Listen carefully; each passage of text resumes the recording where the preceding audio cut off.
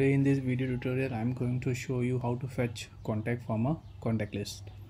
Most of you also know how to fetch it.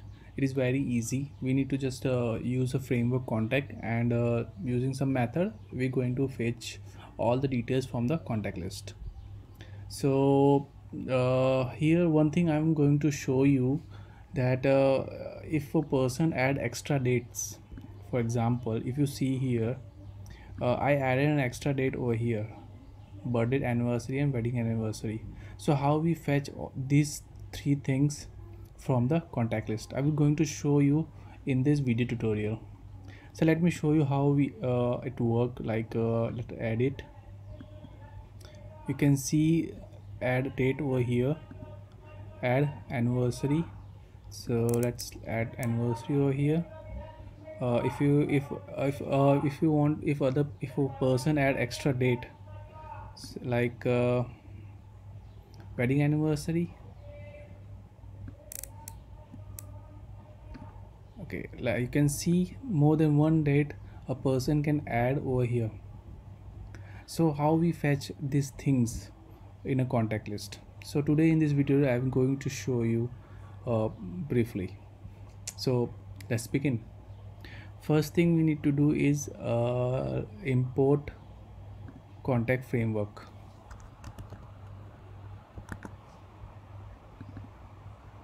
Okay, we did that. And the most important thing is permissions. We need to add permission and info playlist.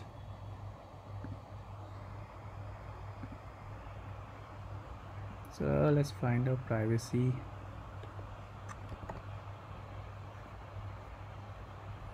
So privacy, contact informations.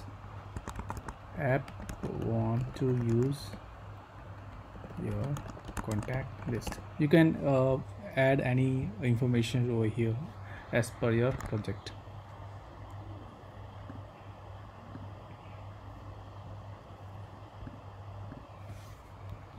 Now what we need to import contacts. First thing we need to do is to check whether the permission is granted or not. Now let's define a store.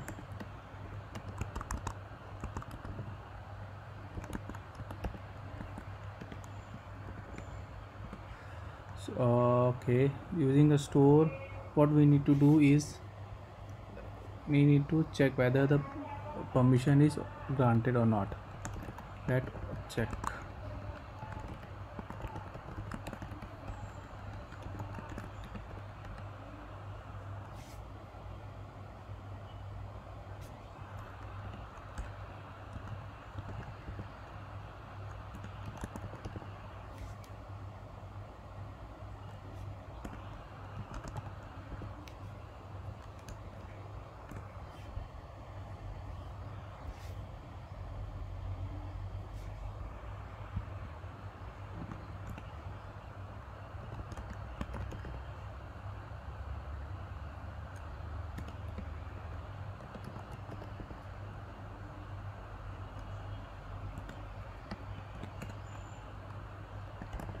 Store dot request access for what? For contacts.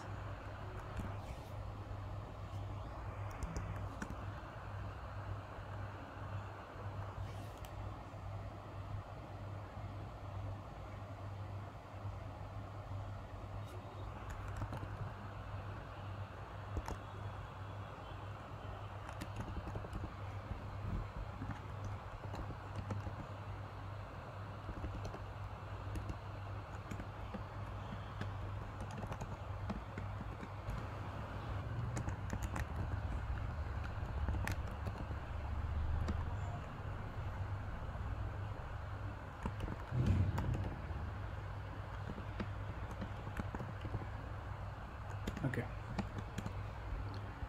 so what we it is a method which asks the permission to check it whether it is authorized or not. So in using this method I'm going to fetch all contact details. Let's call over here Okay, now let's begin. So there is a method, there's a function called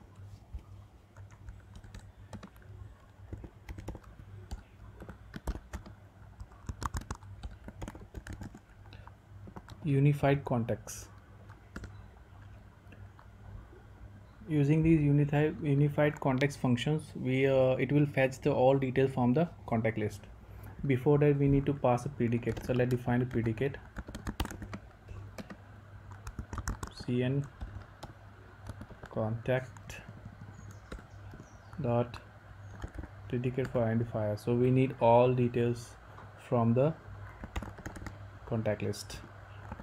Default contact identifiers. Okay, so let's put predicate over here. Now here is what kind of key we need to fetch it, like given name, family name, birth date, and all that. Whatever we need to fetch, we need to put it over here. So let's put it. Let's define each and everything. Contact birth date key, we need a birth date, right? So we need to do is key and key descriptor. Let's copy this because it don't take too much time.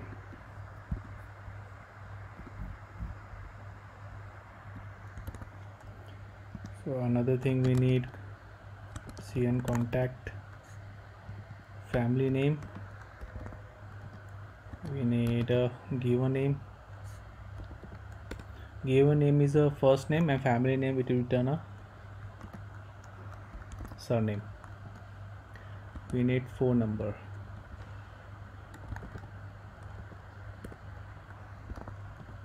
And also, as I told in the beginning of video, we need to fetch all the dates, all the dates put it by a people, like anniversary and wedding anniversary and all that.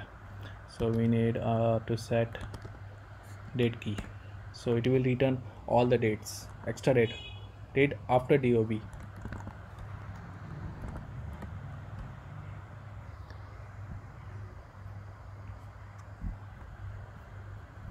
Okay, done. So what it will return? It will return a array which contain a cn contact mutable array. So let's fetch it out in contact.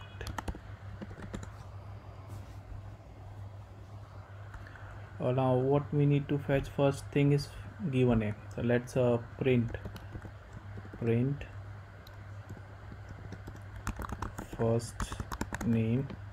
Let's do it full name con dot given name. So it will return a first name, and we need a family. It will return a surname. Now what we need, another thing, we need a birth date.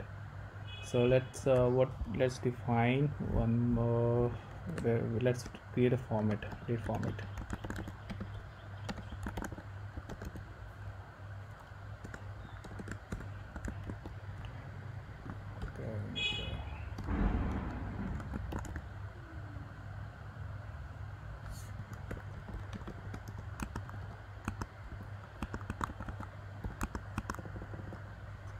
Okay, print. Let's check whether it is nil or not, otherwise it will get crash.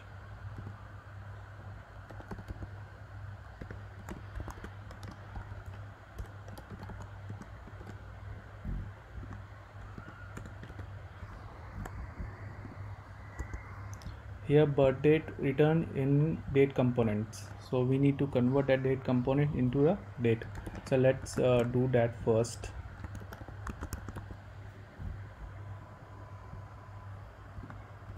I did mistake. Calendar current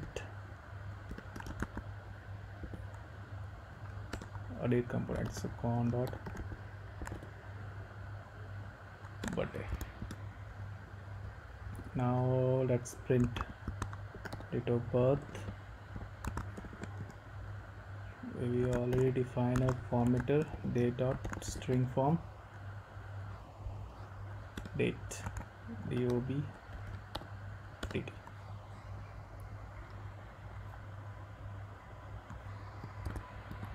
Okay, so first let's check it out whether it is going or not.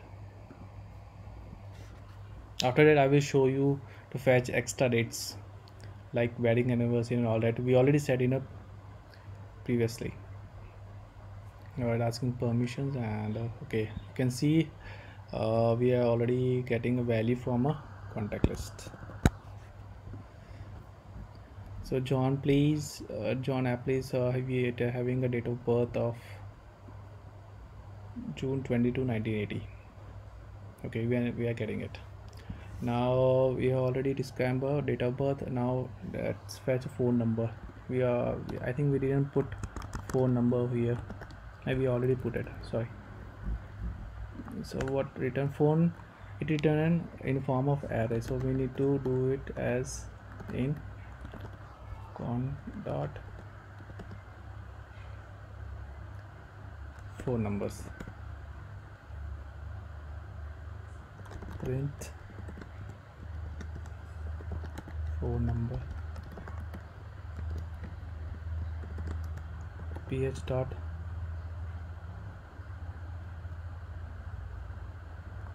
value dot string value.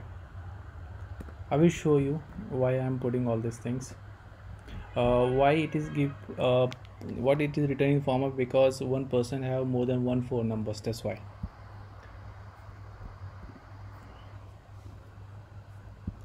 Let me show you why I am using this string value.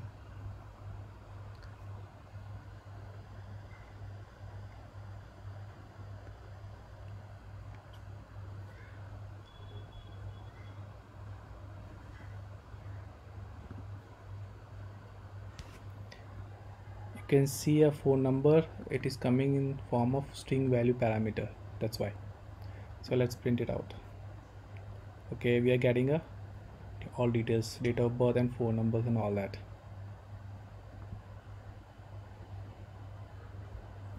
Now as I told you to fetch extra dates, so let's do that.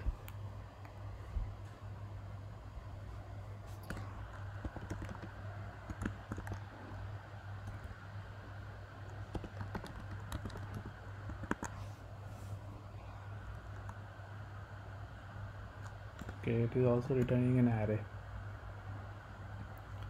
Now we need to print what it is, that it is for anniversary or wedding anniversary and all that. So print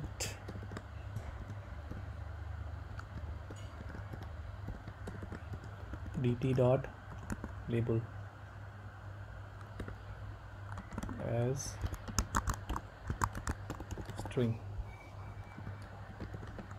Now another thing is, we already defined a format, so string for date,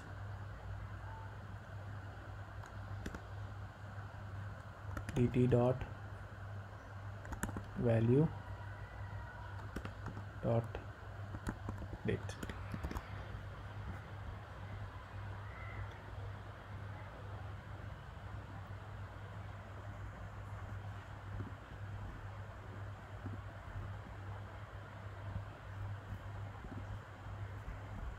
Okay, let's find out.